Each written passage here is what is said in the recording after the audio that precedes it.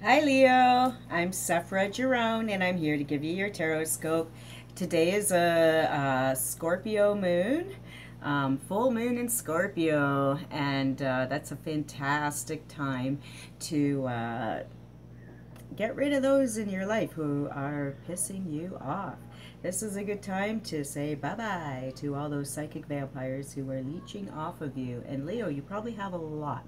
Because even though, you're the type of girl or boy that likes to have a lot of attention and a lot of people around you, you also tend to attract assholes that will leech off of you because you have a pretty good nature.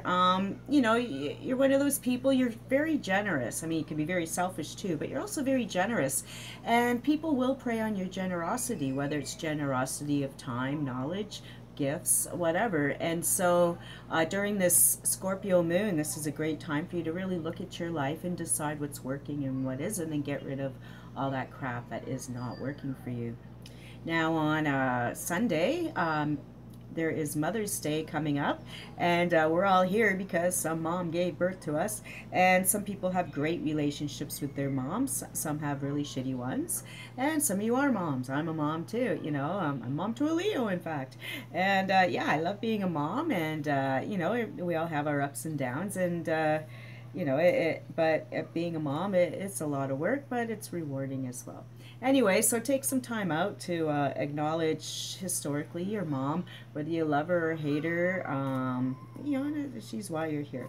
Of course, there are some moms who just do not deserve anything at all. The heroin addicts, people who abandon their children or abuse their children, and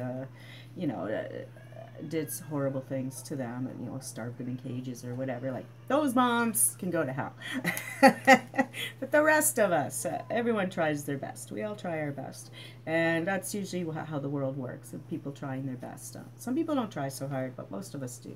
Most of us really do try. So Leo, you have your Page of Pentacles. Yay you! Because some of the other signs so far this month, I've been going through the little row here, they're not doing so good. So, but you got some money coming in. Well, isn't that typical, Leo?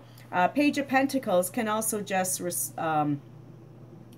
represent people. So it could be like someone younger than you who admires you. They're bringing you a present. They want to get your attention. They're like, hey, I want to hang out with you.